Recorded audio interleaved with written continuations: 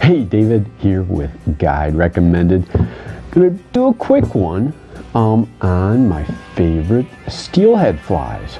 This is gonna be like a companion to a article I got on my blog, Guide Recommended. But I love steelhead fishing. This is like my steelhead box, right? But we're gonna go through 5 of my favorites here, and then I'm gonna point you over to my website, and we'll kind of even talk about more over there. So let's get into some close-ups, and we'll review some of those favorite steelhead flies that I've got. All right, so let's get at it here. Some close, I got like leader material. Some close-ups of steelhead flies that I recommend. In fact, let's get a little bit closer.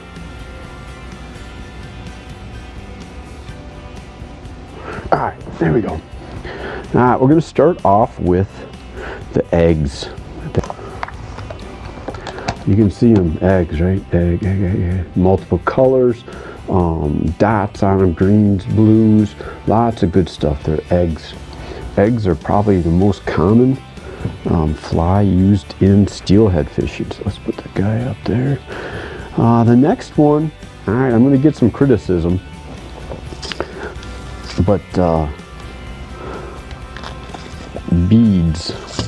Oh crap, I'm like, you guys won't believe this, but I just spilled beads all over. Open this stuff up the wrong way.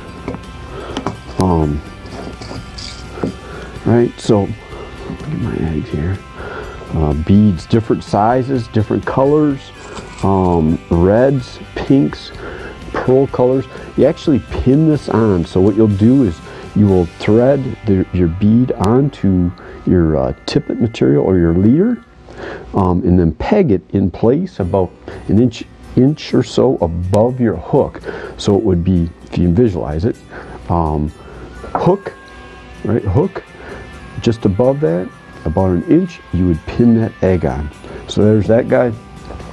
Another one I really like, see if I got it real close, egg sucking leeches.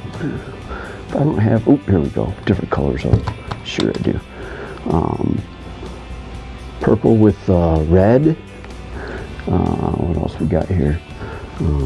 I got some purple with, chartreuse. And then the other common one I like, I thought I had a black here. There we go. A black with red. Egg sucking leech. So let's put those guys over. I want to get into another one common in Michigan, usually right behind the sucker run is our steelhead run. A lot of the common rivers, believe it or not, suckers like nice clean rivers.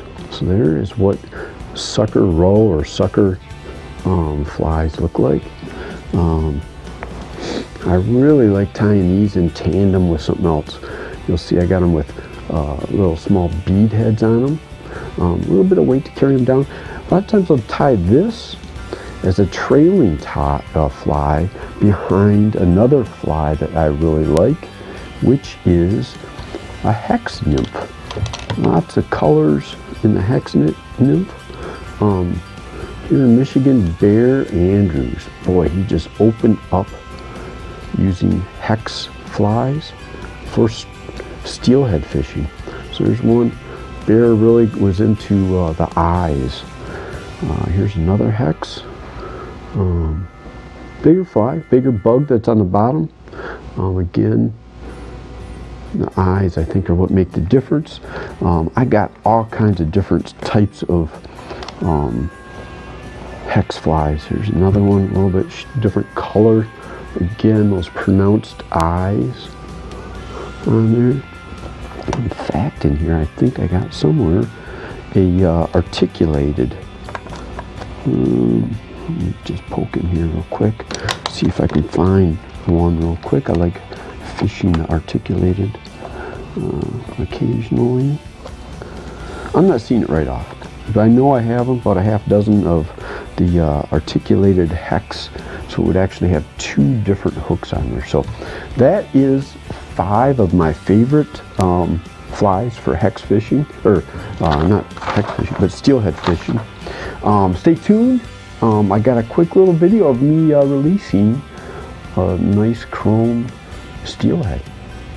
Hey, and if you can, check out my website. You know, in fact, before I go into like a steelhead release that I've got, go to search on Google, guide recommended steelhead flies, okay?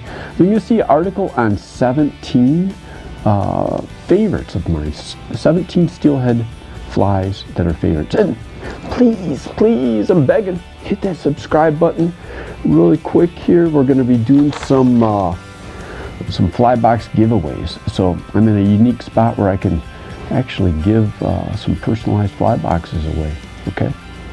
Thanks.